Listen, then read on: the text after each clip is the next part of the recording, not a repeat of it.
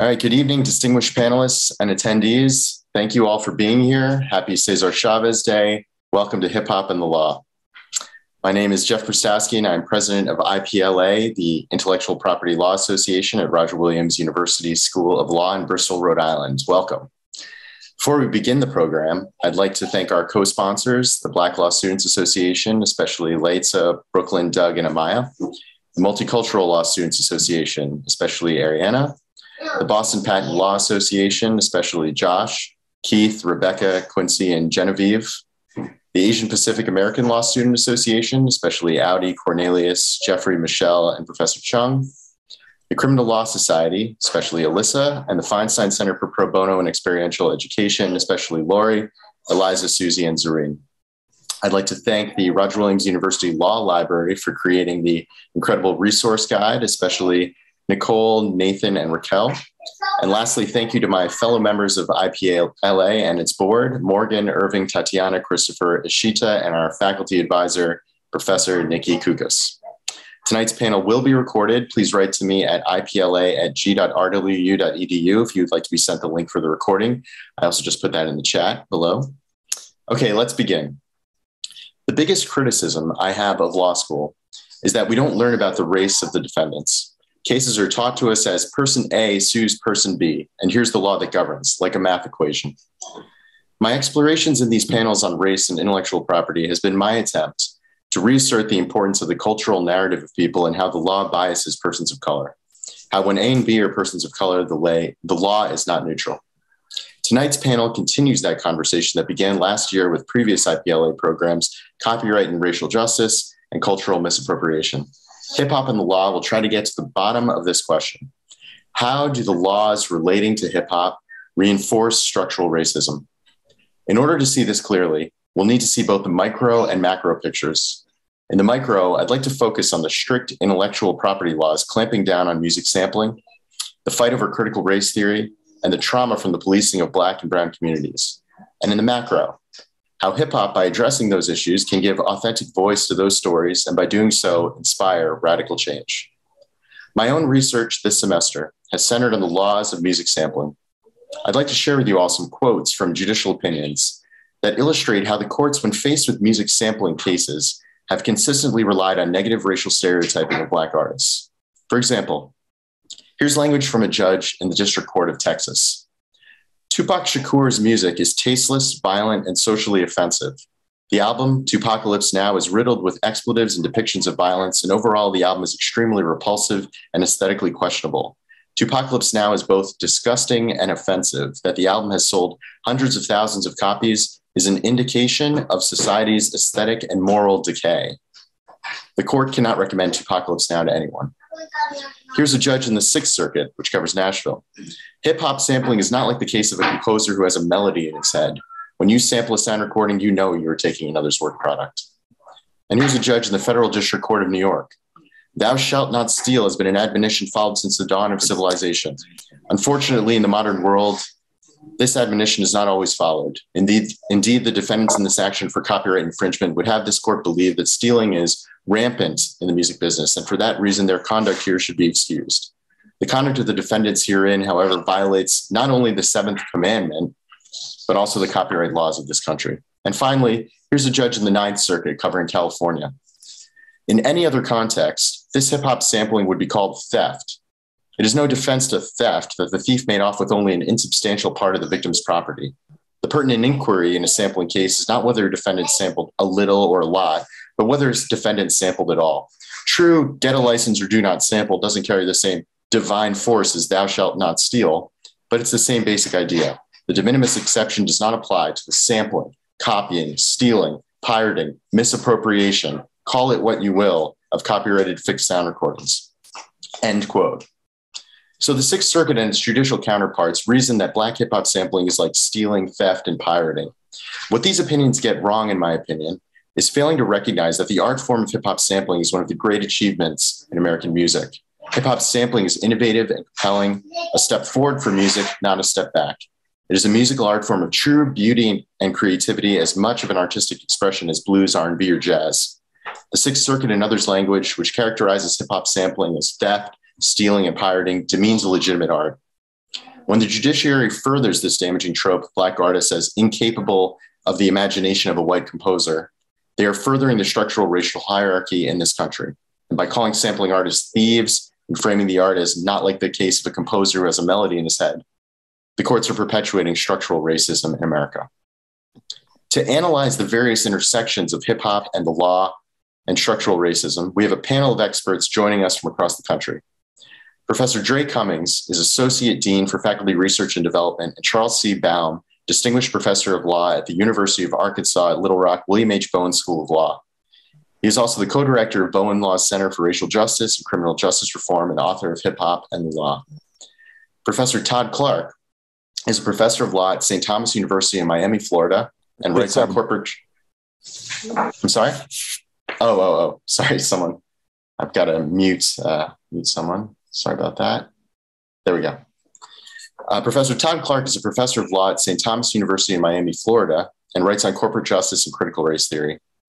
Dr. Dawn Alyssa Fisher, let me pull up the revision she just wrote to me, is a founder of Deaf Professor at Edutainment for Life, an equity and racial justice consulting group in the Bay Area. She's an associate professor in the Department of Anthropology at San Francisco State University.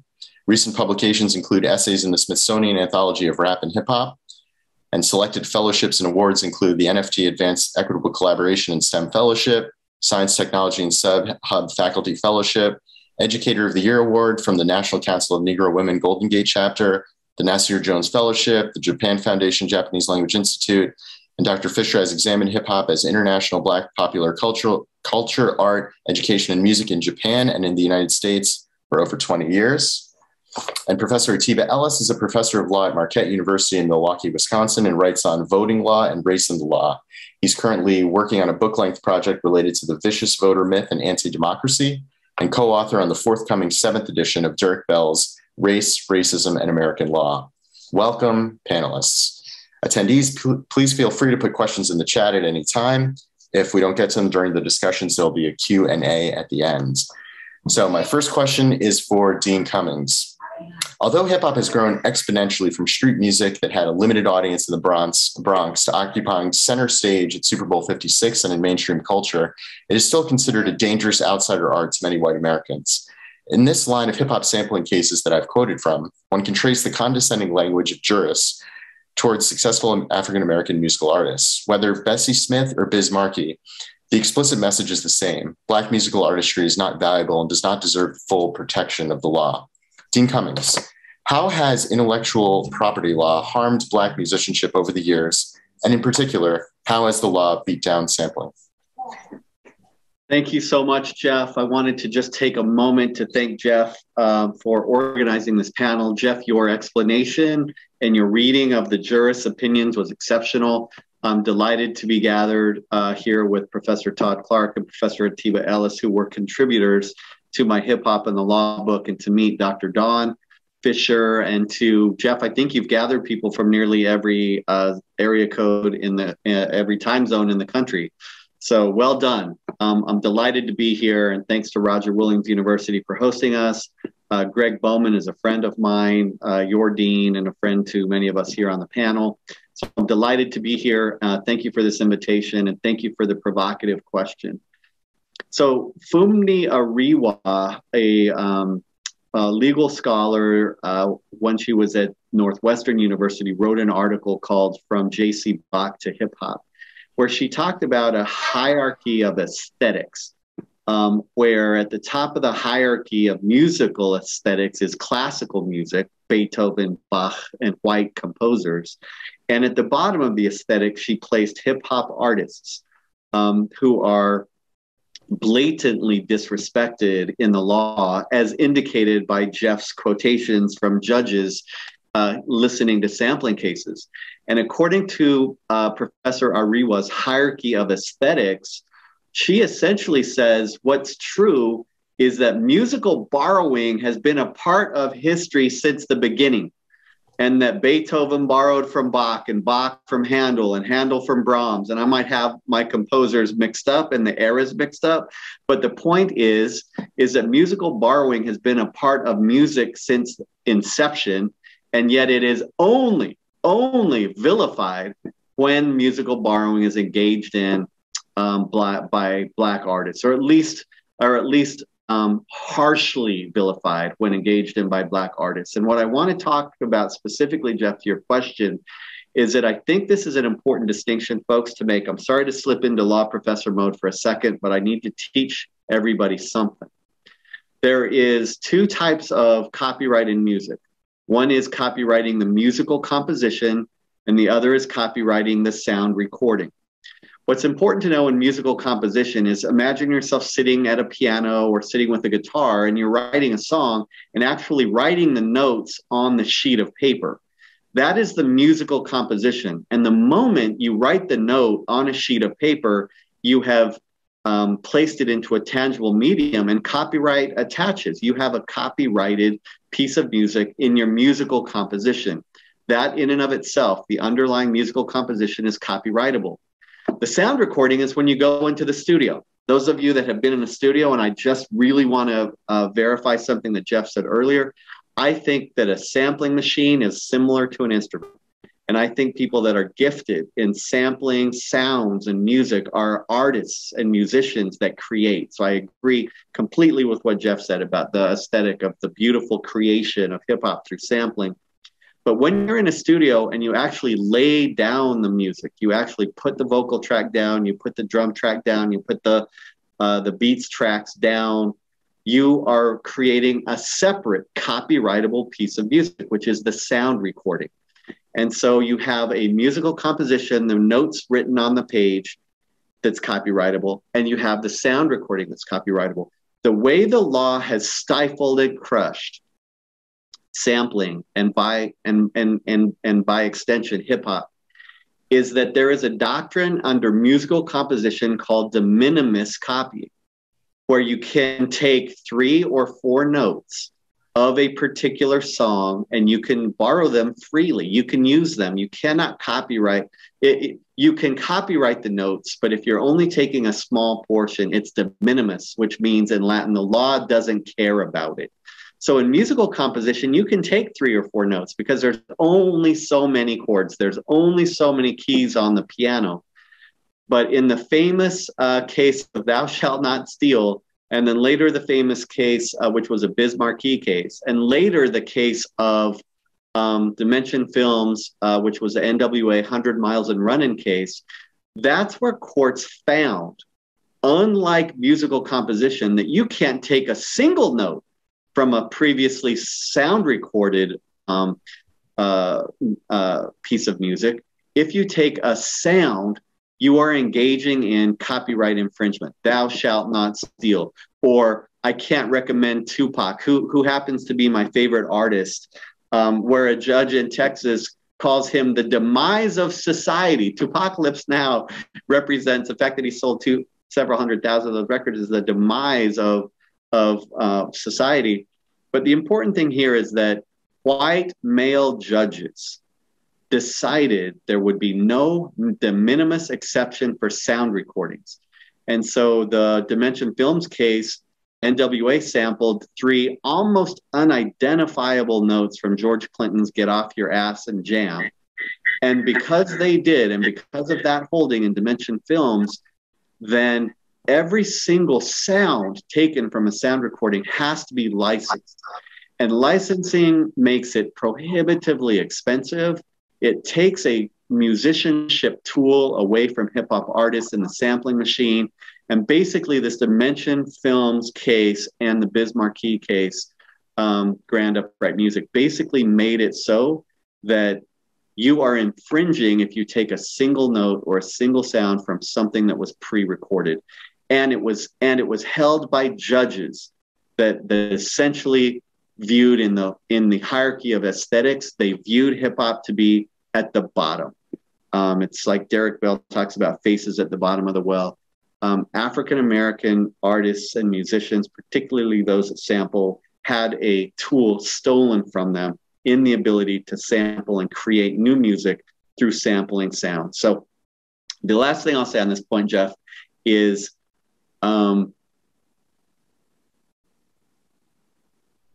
judges making these decisions based on their sort of hierarchy of aesthetics, like respecting classical music, disrespecting Black musicianship is really rooted in white supremacy and white hierarchical envisioning of what is truly musicianship. And for that reason, hip hop was stifled in their ability to continue to make great music through sampling sounds.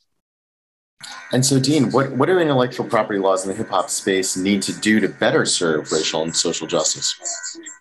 Yeah, another great question, Jeff. Thank you. So for one, I think sampling should be covered under fair use, which is an exception under copyright law in the United States. This is a pretty exclusive United States doctrine.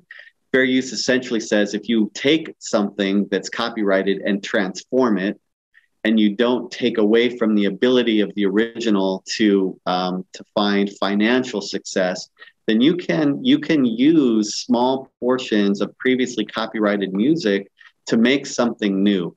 And if you listen closely to 100 Miles and Running from NWA, one of my most influential groups as a young person, straight out of Compton, 100 Miles and Running. If you listen, they completely transform the sound.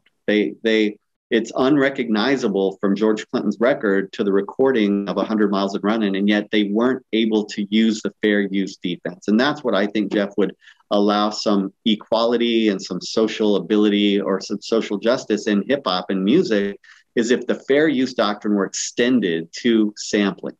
And one other thing that I'll just mention here quickly for those of you unfamiliar with sampling or hip hop is that when Public Enemy first came out in the 1980s, they sampled hundreds of sounds when they created A Nation of Millions to Hold Us Back.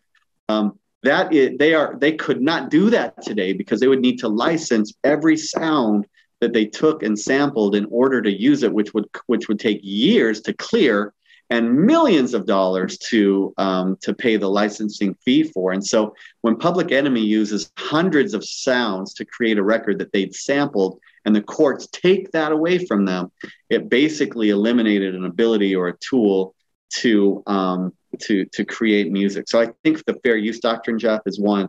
I also think that the other is that I wonder if those judges, hip hop was kind of newer when they were calling it the demise of society and there's nothing redeemable in the sounds and thou shalt not steal. I wonder if 2020, if judges, with the way that hip hop has taken over the world, would continue to have that kind of disrespect for hip hop artists because they have become so influential and so meaningful. And last comment here, Meek Mill and Jay-Z have started the Reform Alliance. Together with the owner of the Patriots, Kraft, and one of the owners of the 76ers, we have hip hop artists that are not only billionaires, but they are aggressive social activists. And I wonder if those judges would have the spine now to say the things that they've said about hip hop artists in the 90s and early 2000s. Thank you, Dean. And I'd like to also, I know you have many hats that you wear, and another is this, and I know you have students from your course, the Hip Hop and the American Constitution. So I want to dip into that. How can law school incorporate hip hop into its curriculum? And how can hip hop help teach social justice? I almost want to turn this over to my students, Jeff, but just let me say today, I opened contract law with Kendrick Lamar's song I. And when I do that, I ask my students, why am I showing you Kendrick Lamar today? And really want them to dig in. Is it related to contracts? Is it related to another message? And for those of you unfamiliar, Kendrick Lamar has this beautiful song called I, which is essentially I love myself.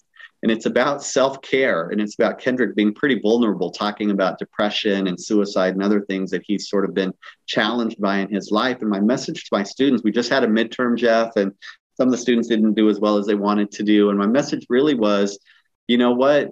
It's about overcoming. It's about loving yourself. It's about being good to yourself. And so one way to incorporate it into the curriculum is just to straight up play the music in class, which I do fairly often. But the other point that I wanted to make, and my Hip Hop and the American Constitution students that are here can attest if this is true or not, is that if you offer a course like Hip Hop and the American Constitution, and I know that Professor Clark has offered hip hop, law and social justice, and other law schools around the country are adopting the course. You can have radical conversations in class, the kinds of radical conversations that not only open minds, but that lead people to thinking about how the law could be radically reformed. Let me give you a quick example. I have an African-American student in my class that I respect deeply. A couple of weeks ago, he said something in class when we were talking about hip hop and policing. And he said something like this, and I hope it's okay that I share it. I didn't pre-clear this with my student. He essentially said, I had the talk with my son when he was 13 or 14. It's an African-American father in my class. And he said these words, I told my son that I can get you out of jail, but I can't pull you out of a grave. He just dropped that comment in class. And for me, I know about the talk. Todd Clark has given the talk to his son, that I know about the talk, but I didn't realize the impact of my student statement until the students submitted their reflection papers. And several of my students talked about how deeply that comment impacted them as mothers or as future mothers who will never, as white women, will never have to have the talk with their child. And how meaningful that was to them in a way that made them think about policing in America in a way they had never thought about it before. And so for someone, like you or I, Jeff, or the members of the panel that know about the talk and know about these things, that's an affecting comment. But when you can have a class where that then launches us into how do we reform policing? How do we police differently? How do we get to a place in America where the talk isn't something that every Black parent has to have with their child? Then you're talking about things in law school that I think have to be talked about and that are rarely talked about. And in those two ways, Jeff, I would say incorporating hip hop into the curriculum can make a real difference, not just in the lives of the students, but in the way that we think about the law and reforming the law going forward. Thank you, Dean. And, I have read excerpts of your book, Hip Hop and the Law, and I wanted to ask you about it. Why did you write your book, Hip Hop and the Law? And what other kinds of areas intersect with hip hop besides policing and intellectual property? Yeah, such a great question, Jeff. Thank you. Okay, so let me be real, try and be real brief about this. In 2012, I spoke at a conference at the University of Iowa Law School. And at that conference, Donald Tibbs, one of the co-authors of the Hip Hop and the Law book, was there with me. And unbeknownst to each other, the conference at Iowa was about the war on paradigm. So it was critiquing the war on drugs, the war on crime, the war on, whatever, as sort of wars on communities of color. And unbeknownst to each other, I started my talk with Public Enemy's Black Steel in the Hour of Chaos and talked about prison and talked about how hip hop has taught generations of people how unfair and harsh and discriminatory prison is and sentences are. And then Dr. Tibbs gets up and gives his presentation, and he plays KRS-One's Officer, or The Sound of the Police. And then he talked about how hip hop has taught generations about how policing is similar to the slave era of overseers. And he and I had dinner together that night, and we basically conceptualized a course called Hip Hop and the Law that had never been taught in an American law school. And from that dinner, it germinated into a class where he at Drexel Law School and me at West Virginia University Law School at the time got our curriculum committees, the first two curriculum committees in the United States to ever law school approve a class called Hip Hop and the American Constitution. And we offered the course. And in offering the course, it became so powerful to us that our guest speakers like Paul Butler and Pamela Bridgewater and Imani Perry and Atiba, I think, and Todd both spoke in that course. We had to write the book. We had to create the book in case anyone else in the country wanted to teach a class called Hip Hop and the Law. They had the tools to do it. And those conversations were amazing. And one thing that I'll say, Jeff, is that we were very fortunate. Drexel Law School put up a little bit of money, and our final lecturer for that first course ever was Chuck D from Public Enemy. And he came in, spoke to the students, and verified so much of what we'd said about, the law, not just Jeff, not just intellectual property, not just policing, not just mass incarceration, but family law and hip hop. And Todd Clark's chapter is about corporate law and hip hop. And Atiba Ellis's chapter is about jazz and innovation and civil rights law. And so it just gave us an opportunity to truly explore, not just hip hop's real sharp critique of criminal justice, but its intersections with all of those other areas of the law. And then the last thing I'll say is it was also an innovative course in 2012 because we taught it through streaming. So that was before COVID, where my students in West Virginia were beamed in to Drexel. And then for Chuck D, I rented a couple of passenger vans and all the West Virginia students drove up to Philly and we sat together with Chuck D for that class. But that's when we were able to see that in my humble opinion, this has potential to transform not just the lives of the students who take the class, but the law in and of itself. Thank you, Dean. And last thing is, this is a hip hop and law panel. So any track you're listening to right now, you want to play us a minute of it? Yeah, I would love to. Professor Clark and I, together with Caleb Conrad and Amy Johnson, have been really vibing with Meek Mill lately. We've been talking about adverse childhood experiences, folks. Those are the types of traumas that happen to children that change their adult health outcomes. And there's basically 10 adverse childhood experiences, and people that have suffered 6 or more have a life expectancy that is 20 years less than someone that has suffered 0 adverse childhood experiences. And I want you to pay attention. I'm going to play a little bit of Meek Mill.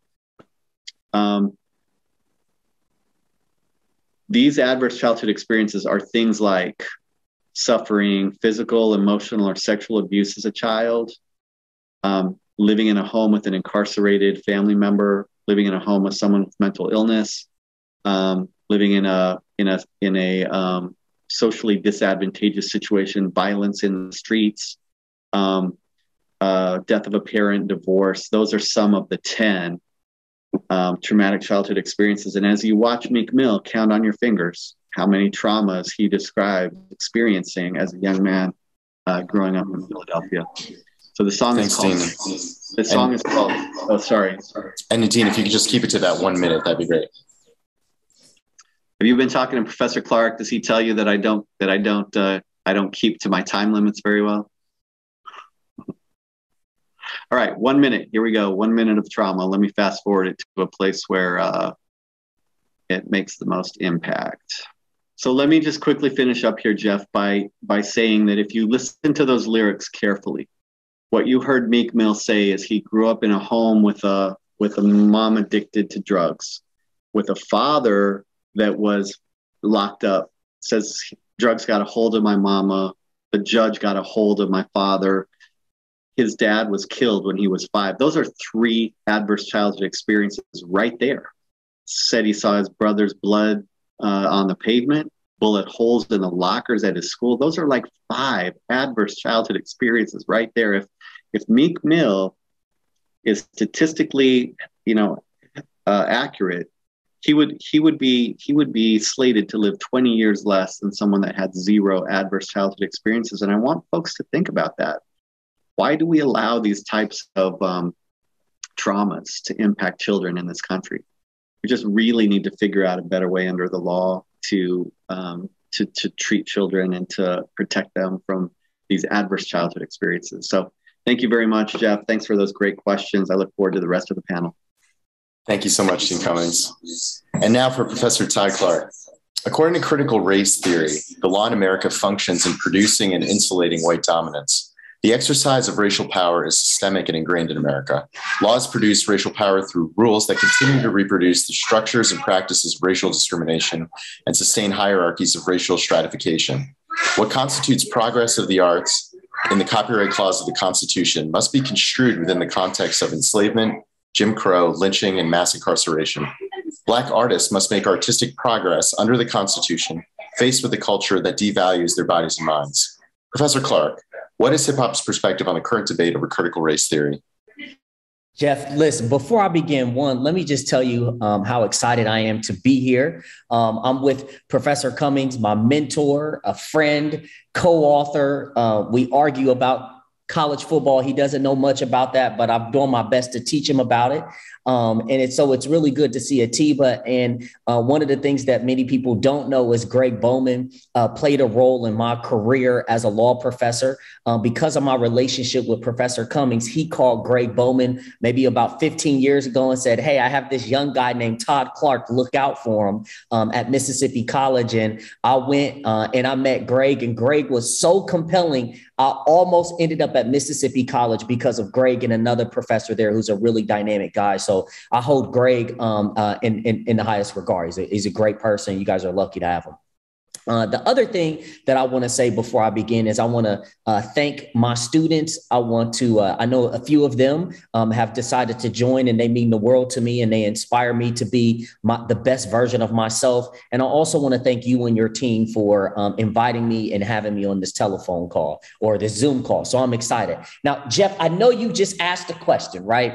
But one of the things that you got to understand is that when we're on these panels, I mean, these are my boys, right? And women, right? That we work together a lot. And I know one of the things that you were scheduled to ask me about was sort of the Meek Mill in trauma. And I knew that you wanted to possibly ask me about that. So if you just give me just a quick second, just to kind of dovetail off of something that Professor Cummings said, because I think that it's a natural progression. And then I'll dive right into the discussion about critical race theory and hip hop. So, Professor Cummings did a wonderful job of sort of highlighting this notion of trauma. In fact, we've recently published two pieces, one at the St. Thomas Law Review and another one, I think, that just came out yesterday at the University of Cincinnati Law Review about trauma. The first piece that we wrote was about analyzing trauma from a hip hop perspective. And we utilized Meek Mill's song that you just heard as a sort of lens to evaluate this idea of adverse childhood experiences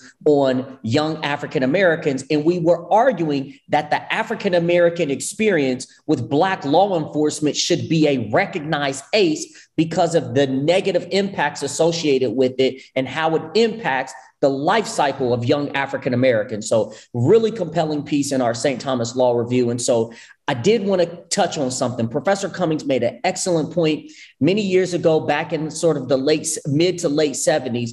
This group, the Kaiser Permanente study, is what Professor Cummings is referencing. And as a result of that study, there was a determination that individuals that experienced 6 or more ACEs lived 20 less years than individuals that experienced 0 ACEs, right? So that's a pretty substantial impact. Well, there's a really compelling point about that survey that needs to be highlighted. One, the study was of individuals of about 13 or 14,000 people in San Diego, right? And 70% of the individuals as part of that study were white, and they were middle to upper class individuals. So let's think about that, what that means. That means if middle class white Americans that are educated, highly educated, that was the population, if they experienced 6 or more ACEs and they had a lifespan that was 20 years shorter, imagine what the experience would be if you recalibrated the study to focus on marginalized populations.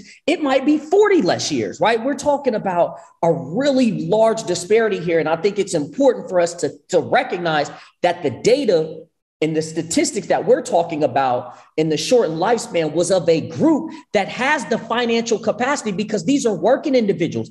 They have insurance, right? So if they have issues or their children have issues, they can get them care that's covered by insurance. When we're talking about inner city communities where individuals may not have access to these same support services, these ACEs have a much greater detrimental impact on that population. So I think that it's important to recognize that, and we believe that our work in this area is going to be transformative, and we're really excited about it. In addition to those two pieces, we have another piece that's going to come out, and really a series of pieces, and we're going to look at how adverse childhood experiences impact the way that policing in America occurs on actually Black and white police officers. And we're going to do some data analysis. So we're really excited about that piece. So Professor Cummings and I will continue working together in addition to all of the other stuff that we've done in the past. So, Jeff, would you like me to transition back to the question that you asked me about? Right. So I was going to ask you about the current debate over critical race theory and your thoughts. So the current debate, recently I wrote an article in a blog called Decarcerate, and it zeroed in exactly on this particular issue about hip hop, and critical race theory in the attack of a critical race theory. You know, what's really interesting to me when I entered into the academy, I'm gonna be quite honest with you, and I think that my panelists will share the same sentiment. If you were a young law professor, especially a law professor of color, you were encouraged not to write articles in critical race theory because that would pigeonhole you and it would make it difficult for you to climb up the ranks and earn tenure, right? I think that the world has changed a little bit because one of the things that I talked about with Professor Tibbs when he was at St. Thomas is writing an article about, because we're sitting there in these interviews and we see all of these people from the majority, let's say white scholars, men and women, talking about critical race. And we were like, wait a minute, 20 years ago, we were African and we could not do this. But it's interesting how the world around us has changed. And so one of the things that has happened is that people have started to recognize the value of the messages that disseminate from this idea of critical race theory. And so because of that, it is now under attack by people that don't know what the hell it is, right? And so oftentimes you have many of these conservative individuals who are attacking critical race theory as though critical race theory perpetuates this notion of hate. And that is the exact opposite. Critical race theory does not teach hate. What it does is it forces us to sort of take a critical look at the way that we view things. So I'm going to show you a couple of images, and I'm going to talk to you a little bit about why critical race theory is important. And then I'm going to circle back around and then make a direct point about its intersection with hip hop. So I'm going to share my screen here. Let's see here. All right, there we go. Let me share my screen. Share screen.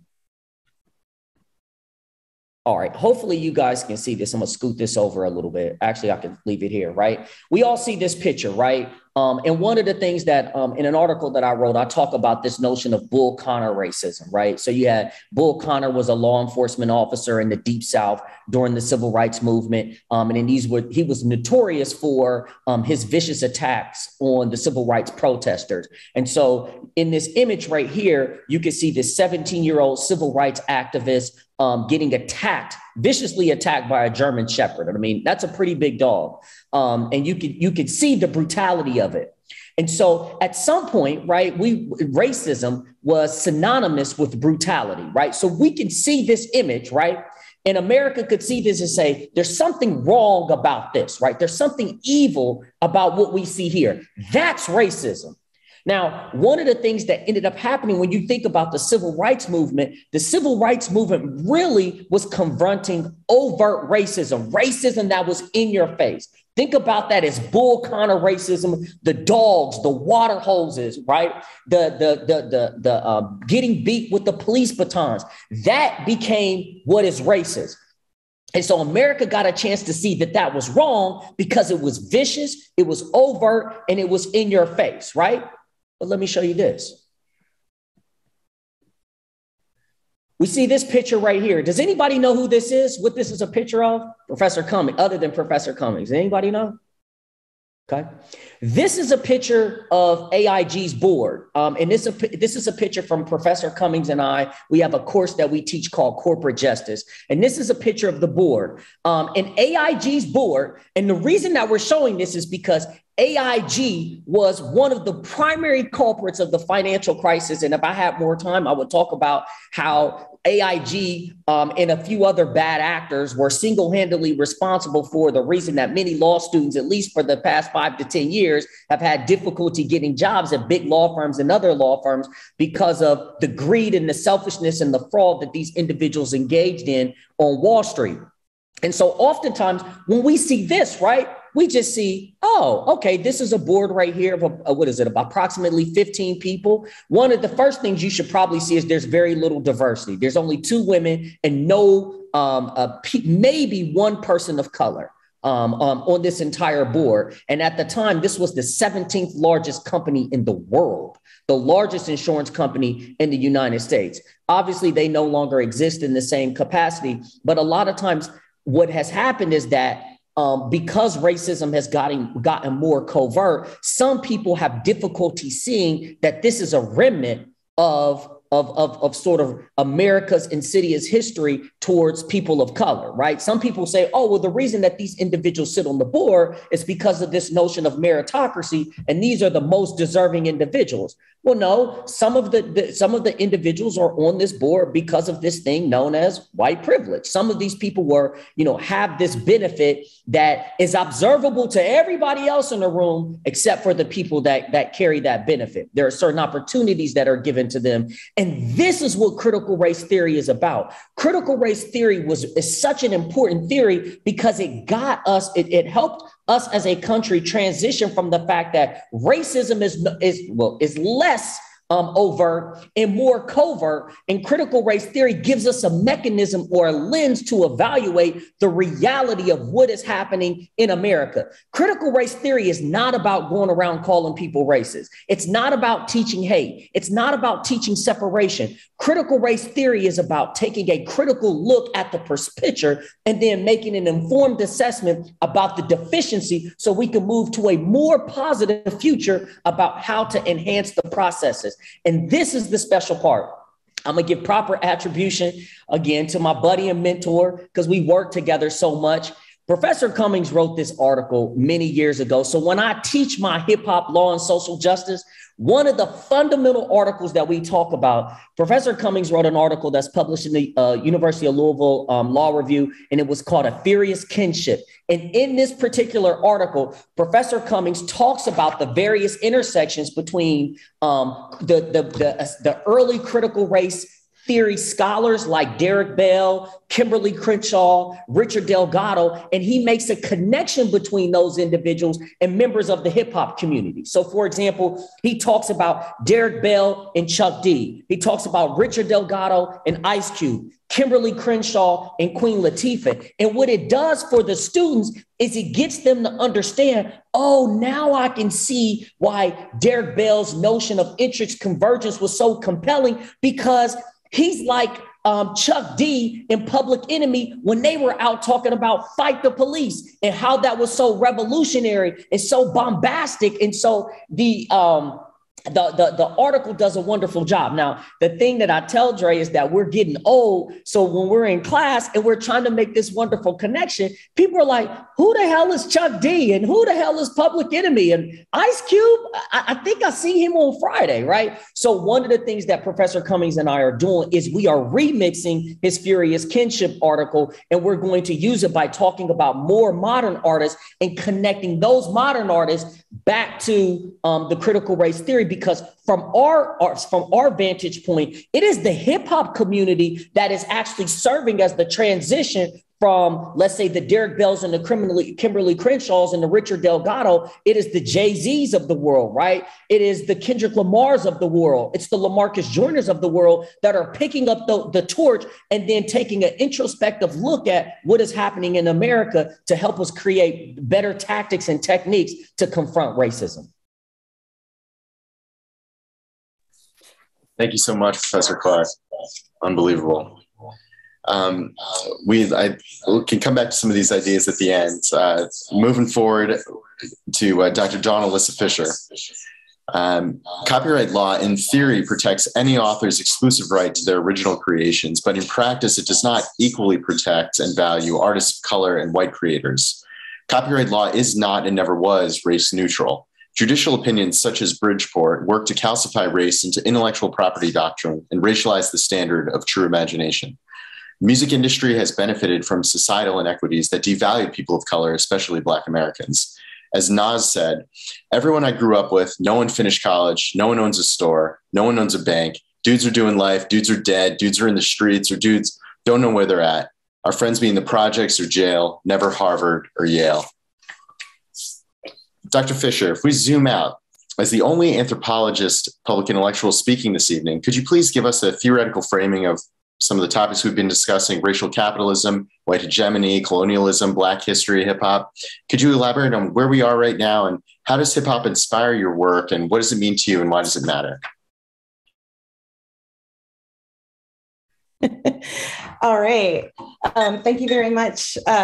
So you're going to hear timers. So I stay on time because as someone who has been, I guess a theme of my work is representing the unseen. I am not a law professor. I am what's called a political anthropologist. And I have been in conversation with youth. I've been in intergenerational conversation about intersectional activism and what was theorized as critical race theory for over 20 years. Let me dial back though for a second, Jeff. I get that I won't be off time. My name again is Dr. Dawn Elisa Fisher. I am a African-American woman with shoulder length Black graying hair. I am wearing a Black top with a red turquoise and sparkled collar. And behind me is a tan wall. I am zooming in from the unceded territory of the Ramaytush Ohlone, and my pronouns are she. I use she, Siri, but you can conjugate on your own. She, they, and they. All right. So I wanted to make sure that I had an accessible introduction, and I think that when and where I will be entering here is to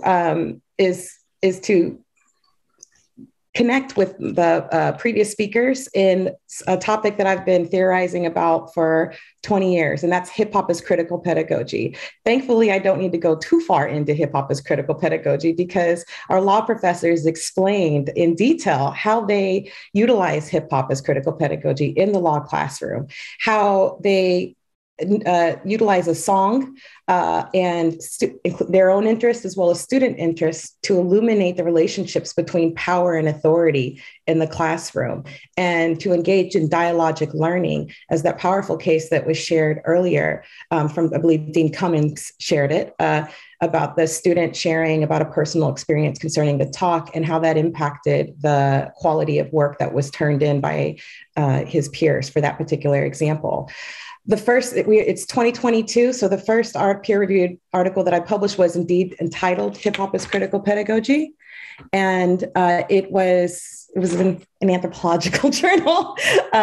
But I have to share that I'm going to share a little bit about my background as well, so that because my main goal is to, as I put in the chat way far long ago, is to be in dialogue with our participants, because I would like to share some experiences from my activism, the activism and leadership of my students, and even my mother's generation, who was the first person, that was only 3 minutes, who was the first, my mother happened to be going back to get her third postgraduate degree whenever I was an undergrad. And so she was in law school reading critical race theory as it was being published. So at a very early age, I was able to engage some of these texts and include it in the way I think and enact my activism in my life. So you all don't, a key aspect of my work, we've been focusing on, for the most part, we've been focusing during our conversations here today about how hip hop has been deployed for anti-racist, how hip hop has, oh no, I'll just say it, sorry. There we go.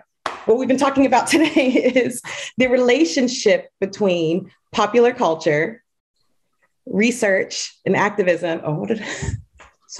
Research or politics is political activism or politically informed research, pardon the typo, and policy. So we've been talking about like the conversations about and the data shared with the judge citing thou shalt not steal in the Bismarcky case, a judge entering, being so threatened by Tupac's work as an organic intellectual that they sought to codify it in a way that continues to punish, that continues to abuse, and continue to affect trauma on most of us. So we've been talking, gotten a lot of examples of how this has been working in the United States. And per Jeff's question, I'll be taking a lens out and talking about how this works in global hip hop and political activism in transnational social movement organizations.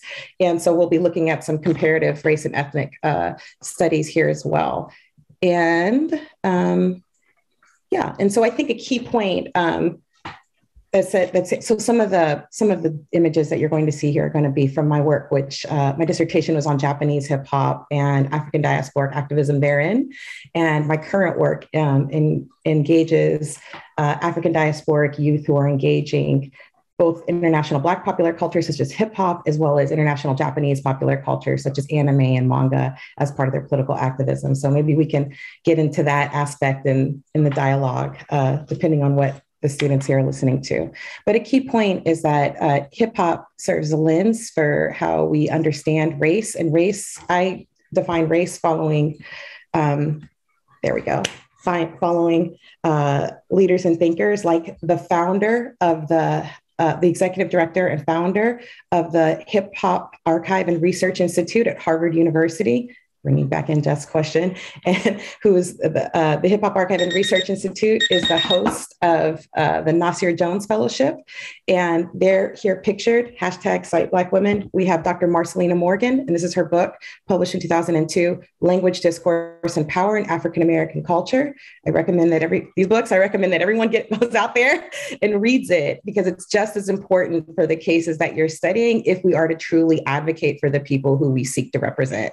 I also have in a more recent publication from Doran Kondo, World Making, Race, Performance, and the Work of Creativity. And then over here on the side, Resisting Racism and Xenophobia, Global Perspectives on Race, Gender, and Human Rights, edited by Faye Harrison, who just won the Malinowski Award from the Society for Applied Anthropology. And again, this is this intersectional definition of race. And this is important because it's important, like for those of you that are teachers, those of you that are studying law or active lawyers or just concerned people in the community, it's important that your own operational definition of race as part of your anti-racist practice recognizes race as an intersectional identity, that you're doing the knowledge, that you're doing the work on gender, sexuality, sexual identity, sexual orientation, language, speech community, national identity, religion, and so forth. It's important that we are continually doing the work to remix our words, to center. You might have seen in the comments I wrote #Cite Black Women, right? So it's important that we're doing that work, and that we're understanding race as always being a gendered and sexualized concept. So I'm going to pause for a moment to share a quote from Hal Boots Riley. I think something that maybe we could, I don't think we'll want to talk about this in the question and answer, but another thing that I'm going to pause with Boots for a second. Another aspect of my work has been that as an anthropologist, and I was also for 12 studies in the first department of Black Studies ever at San Francisco State University, and former department chair. And that's when anyone wants to know more about ethnic studies, we can talk about it in the question and answer. I highly recommend it being included in your legal education. I want to share a little bit about my background and why I understand race as being intersectional. I'll just get some. There we go. It's my mother. So again, this is the mother that was in law school whenever I happened to be an undergrad teaching me critical race theory, and we were sharing books. Prior to that, one of her postgraduate degrees is in East Asian language and literatures. And so at a very early age, she taught me Japanese. And my mother entered into this world, was part of those pictures that you saw. She and her grandparents and great grandparents and so forth were people that were agitating in Louisiana in the South, doing the social movement work that allows us to even be connected here today.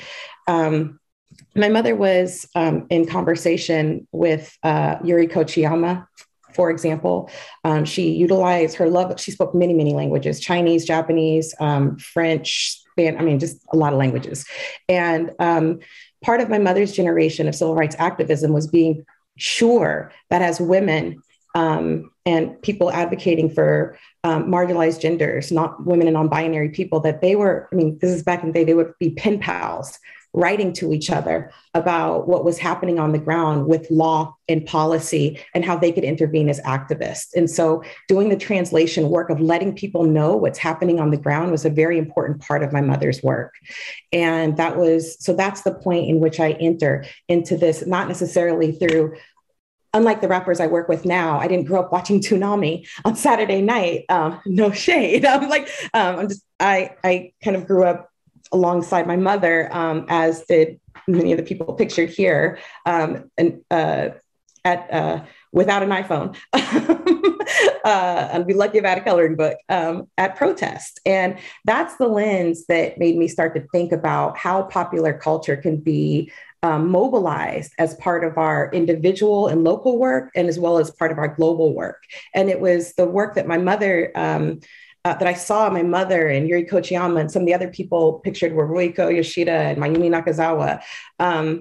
It was seeing people do that international multilingual work that encouraged me to make sure that whatever I was doing on the ground, fighting white supremacy in the United States, or teaching about race as an intersectional, that was 5 minutes, teaching about race as an intersectional or amplifying hip hop's heterogeneity in the classroom, that I was also making sure to continue to use whatever limited language skills I have to be in conversation and to translate this work, because it matters. It matters globally.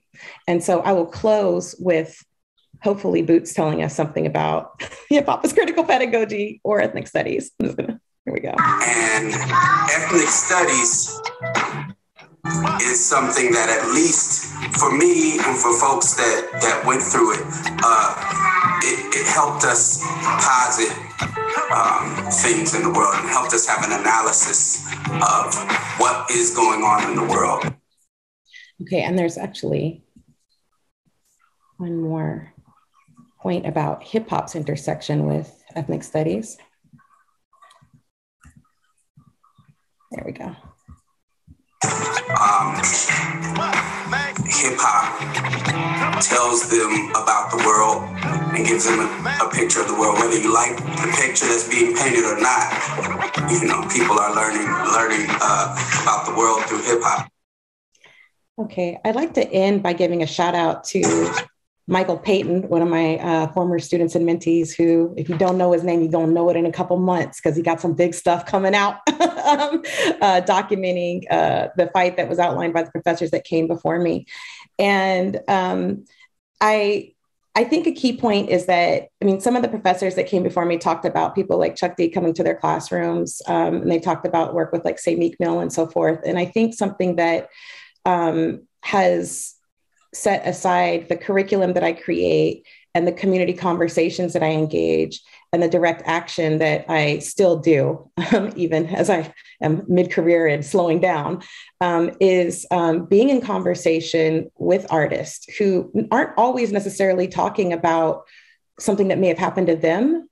They have been utilizing, in a way, how I theorize it as organic intellectuals, they've been giving us dispatches of ethnographic details. They're weaving together statistics and meta narratives in creative and poetic ways to be that CNN, to be the media, to get the message out. And so, on one hand, it's important that that artists have the basic human right to be performers, to help us in our critical media literacy without being killed or punished. And that it's important that we recognize how it's important that, and so as part of that, I wanted to share that I've been in conversation with artists directly. That was a big part of the doctoral work that I do. It's something that I continue to do. I was in conversation with Chuck D. My cousin was a member of Slum Village. So shout out to Jay Dilla, and my cousin is Baten. Boots Riley is my son's father.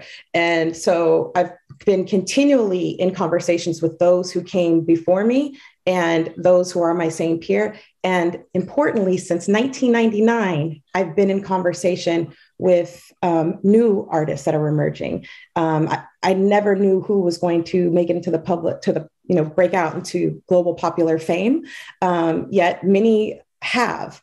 And that's why I highlight this now is considered old, that some of these artists that I'm highlighting here, Megan Thee Stallion, Xavier Wolf, and Denzel Curry, who have never not known a Black Lives Matter movement, by the way. And so talking about, ideas that shape our art and our politics and the way we engage and educate the masses from an early age, whatever our critiques, like Boots said, you may not like the message. That's all I'm saying, but there's definitely messages, and there's definitely ethnographic information that we can engage to get to our hopefully collective cause of reparative justice, of transformative justice, of reparations. Those are my words on racial capitalism, that we need to do the knowledge and understand what's really going on so that we can get in by any means possible.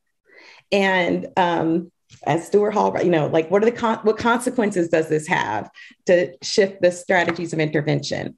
I put this in the chat, and I hope that we may not have time in question and answer, but if you don't get anything else from my story, from the front lines of creating curriculum and citing the badass Black women that came before me, Dr. Marcelina Morgan, Dr. Faye V. Harrison, Dr. Keisha Fikes, Dr. Doran Kondo, I'm missing someone. Dr. Irma McLaurin, author of Black Feminist Anthropology, my mother, Cheryl Fisher, my grandmother, Mildred Glover, my mother's interlocutors, Mayumi Nakazawa and Yuri Kochiyama, and many, many more. If you don't get anything else from me telling you these stories right here, I want you to know that you, as someone who has access to a Zoom account and can be in conversations with professional legal scholars, as someone who is listening to music, whether it's something that we referenced here or something else, that have access to this ethnographic information, you have a power that can be used right now today to intervene on policing cultures in K through 12 education, to intervene in cases that like those that have been talked about before, or to translate across oceans to help us with this movement for reparations and transformative justice. Thank you for your time. Oh, can I? Thank you so much, Dr. Fisher. Now for Professor Atiba Ellis. Taking a step back, Professor Brian Stevenson has said that, quote, "We cannot understand these present day issues in Black America without understanding the persistent refusal to view Black people as equals," end quote.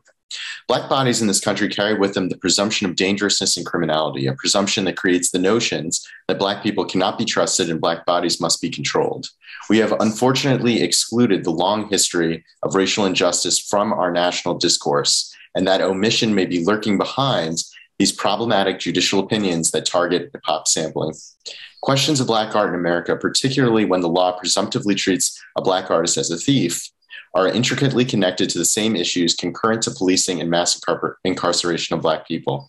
Professor Ellis, how should we respond to racism? How can we undo the programming and unlearn the supremacist mindset and better understand ourselves? How can we discipline ourselves to not reinforce the system? Well, Jeff, the answer to your question, to put it very briefly, is to find your own life, free of the shackles of the imposed consciousness that a white supremacist society places upon us. And it's not just race, by the way, it is all of us. We are all prisoners of the tropes and stereotypes and ideology that is behind the issues that you raise in your question. Now, I could just turn the thing off right now and just go feed my cat, but I want to say a few other things. First of all, I got a shout out to my co-panelists. Well, first, Jeff, thank you for bringing us all together. Thank you, Roger Williams, for bringing us all together. Thank you, Dean Bowman, for supporting this. I have to take a minute to just tell a few real quick stories. Everybody talked about how people came up with each other. Greg Bowman and I started at WVU on the same day. We sat beside each other in orientation and had lots of great opportunities to cause trouble together. Dre Cummings hired me at WVU, in fact. He was on the hiring committee. He drove me around in his Subaru from the law school to the hotel, and there was a blizzard the day before that I had to drive through in order to get there. And Dre introduced me to Todd, and Dre, Todd, and I would sit around and we would debate college football and college basketball. And if you read my CV, Dre shaking his head, Duke, Carolina, Saturday night. That's all I'm going to say. And Dr. Fisher. Go Carolina. Oh, Lord. All right. Thank you all for attending this talk. But Dr. Fisher, it is a pleasure to be in dialogue with you. And I am glad that all of this has brought us to your connection and acquaintance. And I want to dialogue with all y'all in this conversation. So this conversation, what I want to add to it is the idea, how to get free, right? One of the big themes of hip hop, let's get free. I think freedom lies in recognizing three things, right? One, that we all live within and move in a space and move in traditions. And that tradition gives us the opportunity to think about where we stand within different traditions and how traditions like hip hop, on the one hand, are empowering and are enlivening. They give us music. They give us strength. When you're sitting there and listening to the boogie, you feel powerful. Let's not shortchange the fact that in a lot of ways, music is life. And when Jeff and I were talking about this earlier this week, I was telling him about how I grew up in the Black church, son of an AME Zion minister. I mean, can you tell at this point right now that I'm a son of a preacher? But through that growing up and through growing up in church choir, and my daddy made me take piano lessons, but, I can talk about music from all kinds of places. I can tell Dre that Beethoven probably sampled Bach and then, not the other way around. But, that's one way of thinking. But in a few minutes, I'll talk to you for a minute about Mos Def and thinking about he comes from a lineage too, and there are people who come after him. But the fact is, the traditions are there, and we can think about and we can remix them. But that requires being aware of what tradition from which we are coming from. And in a way, when we talk about race, like Dr. Fisher has, and we talk about racism, as Professors Clark and Dean Cummings have talked about, we realize that there are traditions that inform us in negative ways. And my intervention here is not only to acknowledge the ability that hip hop gives us to see insight and give commentary, as Dean Cummings has talked about, to sort of position it in big traditions of the establishment and structures that American society is built on, and those insights of CRT that Professor Clark has brought out, or understanding its intersectional, interrelational, and interpositional nature, as Dr. Fisher has talked about. My addition to this conversation is to let y'all know that this is a way of being free by gaining our own consciousness and possessing it for ourselves. The courts won't save us. And I write about voting rights and election law. Man, I can do a whole half hour on how the courts won't save us. From Giles v. Harris to Brnovich versus the Democratic National Committee. The courts will not save us, and therefore we must save ourselves. Now, let me just give you a few details on this to flesh it out. So when I say tradition, right, tradition, remixing, and raising consciousness, when I say tradition, you know, let's step back a moment and let's think about the Black tradition in America. And in a way, thinking about music in America, the slave songs, the Negro spirituals, the ways and means by which we've used music as a tool to create consciousness in order to survive an openly degrading system that was designed to use Black bodies to their breaking point, to breed them in order to create a new and better person, in order to accomplish the goal of sustaining a political economy of slavery. The music gave us space from all that and allowed us to survive. Even after slavery ended and thinking about Jim Crow, we fight through a message of hope. But then there is this deep insight, right? This deep insight that being aware of living in this space and having to live this life in order to survive is the way through, right? And so we embrace the spirituals, we embrace musicality that transforms through the training in the Western tradition in order to get to jazz, in order to get to blues, and in order to even be reinformed by the spiritual traditions through the music of the civil rights songs that bolstered people's hearts, minds, and spirits and souls and led them to help transform the law in order to get the Civil Rights Act and the Voting Rights Act and the Fair Housing Act. And then even hip hop, which I would locate as a post-civil rights movement critique of the incompleteness of the civil rights movement and the ongoing need to get to a larger, deeper, better meaning of and manifestation of, my friends, manifestation of the beloved community.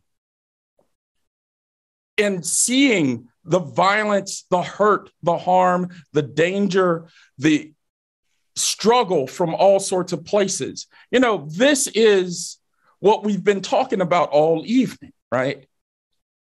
But recognizing that consciousness as extending in and rooted in a deep tradition of this sort is the way that we can embrace how hip hop has taken over the world and how we can change that world through radical critique, through music and song and expression, right?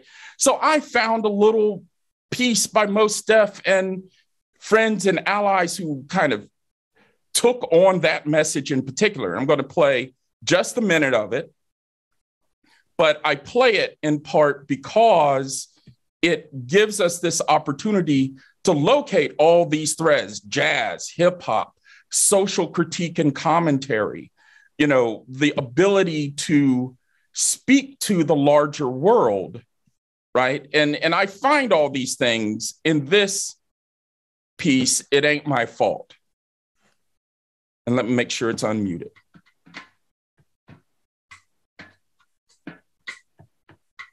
And in fact, you get the story right here. If you remember Gulf Aid, right? The Deepwater Horizon spill created the need to fight and raise money, and they created this song, as the story's telling you here.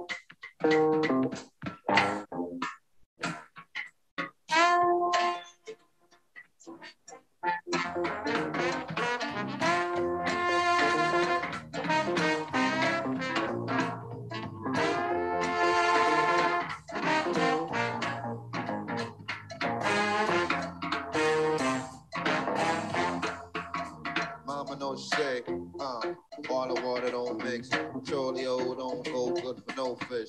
Oh, it ain't my fault. BP, big pimpin', big problem, bad president, billionaire, pirate, boiling point, first question. Oh, it ain't my fault. Say, man, who pushed the marshes back? It's where the hurricane shelter and the garden at. Oh, it ain't my fault. Shit, from the go from Mexico to the boat that revolves. Something going wrong and it's somebody. Oh, it ain't my fault. So I'm going to talk a little bit as Mos is going right there. Hear that, right? From the broke levee walls to the Deepwater Horizon disaster, it's somebody's fault, but it ain't nobody's fault. I mean, it ain't my fault is the deep, sarcastic, incisive critique of the things that led to this disaster. And if we read it against the long tradition of jazz, right, and blues, right, and hip hop, that's where we are. We are raising the consciousness and raising the awareness. So, but how do we get to consciousness? I'm going to let that go right here, but that's the question. How do we get to this consciousness? Well, here are a few words that might help us get insight to this, right? And I've alluded to the notion of the double consciousness, the notion that African Americans have lived in this country as more than just one consciousness. And so now I have to go all the way back. And I had my screen share, and now I lost it again. But let's see. But let's talk about W.E.B. Du Bois for a second. And if I can't see it, if I can't share it, I'll figure out how to read it to you. Okay. So Du Bois, in his famous The Souls of Black Folks, talked about how, quote, it's a peculiar sensation, this double consciousness, this sense of always looking at oneself through the eyes of others, of measuring one's soul by the tape of a world that looks on in amused contempt and pity. One ever feels his two-ness, an American, a Negro, two souls, two thoughts, two unreconciled strivings, two warring ideals, and one dark body whose dogged strength alone keeps it from being torn asunder. The history of the American Negro is the history of this strife, this longing to attain self-conscious manhood, to merge his double self into a better and truer self. In this merging, he wishes neither of the older selves to be lost. He does not want to Africanize America, for America has too much to teach the world in Africa. He would not bleach his Negro blood in a flood of white Americanism, for he knows that Negro blood has a message for the world. He simply wishes to make it possible for a man to be both a Negro and an American without being cursed and spit upon by his fellows, without having the doors of opportunity closed roughly in his face. Now, Du Bois puts it far better than I could. But the one piece of that rich and deep quote that I want to point out is the existence of that double consciousness, the existence of the recognizing that we are something to ourselves and we are something to the outer world, but these things end up in dialogue, sometimes harmful dialogue. I need not repeat all that we have been talking about in terms of the effects of racism in American society, except to say that sometimes the script that we get, the consciousness that we're taught, the received tradition that we inherit is one that is racist and constructed to maintain power relationships and structures that continue to subordinate. Now, this awareness might be stating the obvious, but what is not obvious is the ability to break out of it.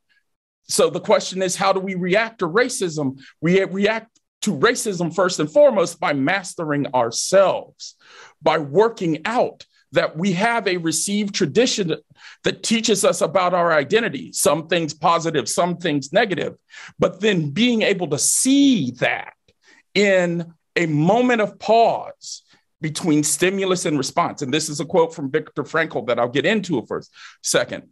He said, between stimulus and response, there is a space. In that space is our power to choose our response. In our response lies our growth and our freedom.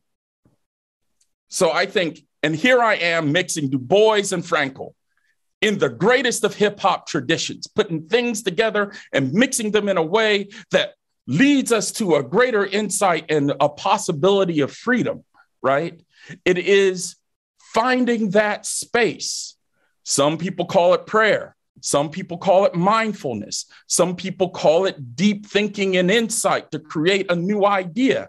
But whatever that is for you, friends, is what I think hip hop calls us to do in remixing and rethinking and seeing and speaking incisively and insightfully in order to create space for that freedom. And in a way, we've seen this in all three other presentations, right? Brother Dre, now I'm getting to brother and sister right now. Brother Dre brings it out through the lyrics that point to trauma and name and claim trauma as a way of reinventing it as a way to move forward to be free. Brother Todd points this out in telling us about how CRT critiques are ultimately disastrous distractions meant to isolate us from a power structure and to allow that structure to continue and go unabated, right? The next AIG may well be on the rise if we get distracted from seeing the structure as it is. And our sister, Dr. Fisher, is pointing out how this is intersectional and ultimately at root of all the things that are all about all our identities, right? And it's global, as she has pointed out. And so by finding that space and being able to recognize how what we say, what we think, and what we speak is at the root of how we respond, then by knowing that and using that and finding the opportunity to find that space to make the choice between the stimulus of an angry and bitter racial world that wants to maintain its power and our choice in terms of what we do to respond, we have this moment of consciousness that we can claim to make that better. We can make it better for ourselves, and then we can find our brothers and sisters to help build that beloved community. And by moving that one step at a time, we can respond to racism and change the world. Next question. I'd like to open it up for, thank you so much, Professor Elsa. I'll open it up for a bit of Q&A. We've got about 5 minutes. Does anyone have a question, like to raise their hand or question for the panelists?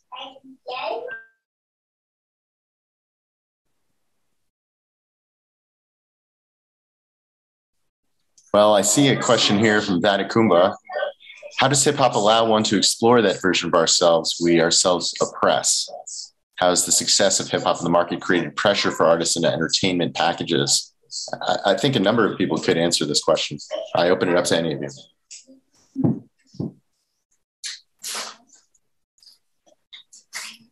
I mentioned earlier that hip hop can be conceptualized in terms of ethnography. There's also a concept of autoethnography.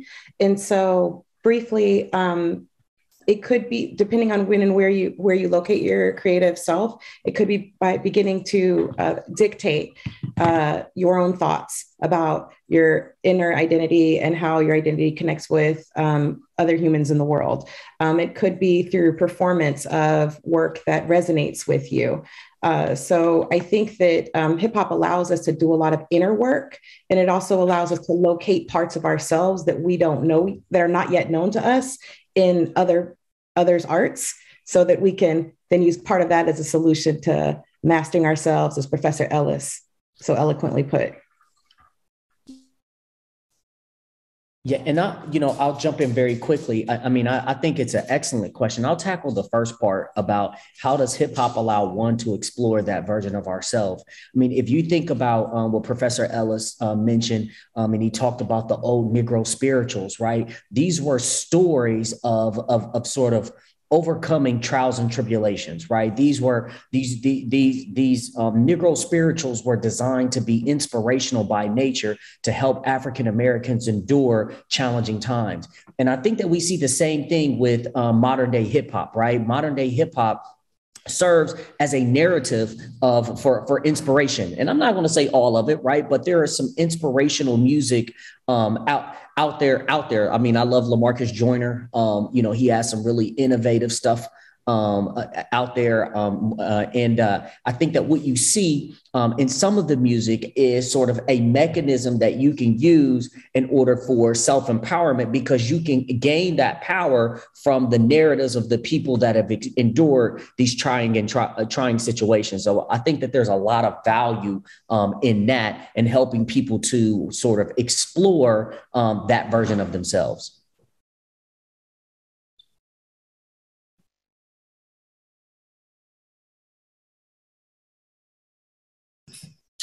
Great. Well, we just have last minute here. Perhaps each panelist can give some, 20 seconds closing thoughts.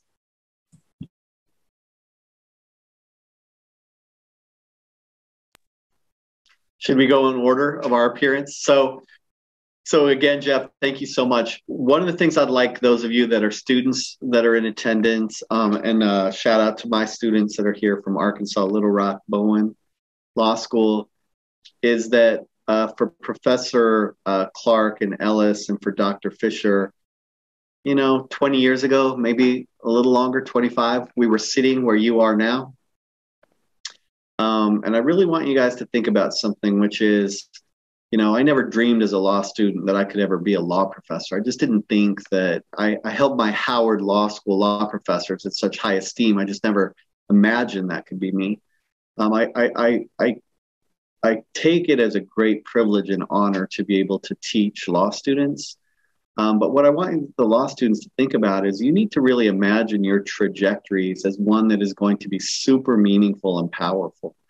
If you can see yourselves in the future as literally affecting social change, then go ahead and go do that. That's all I've tried to do in my career as a law professor and as a lawyer and as a social activist, is just try to make my corner of the world better. And we have opportunities to really do that, to just improve those around us, protect our families, maybe make a difference. And I think a law degree, a university degree and a law degree gives you a real opportunity to do that. So I'd really like to challenge you guys to think about how hip hop can inspire you to your best self, to do right by your degree, to be powerful in who you are.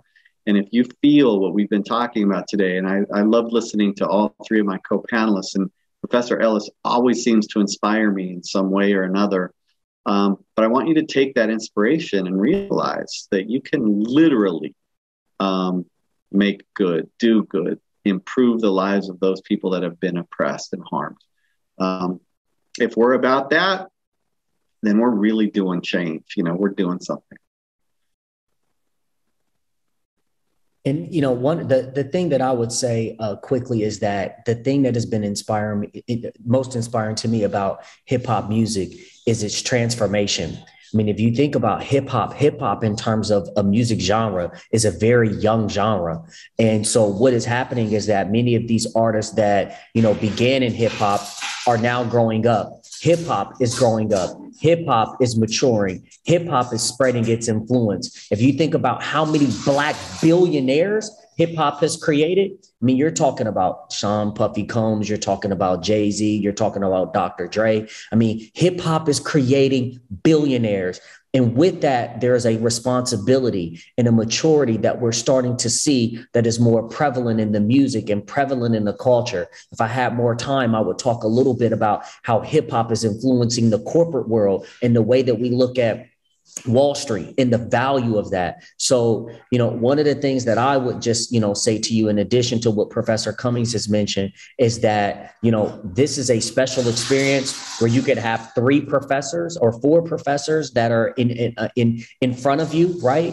That are all influenced by the music, and it's growing. So watch out.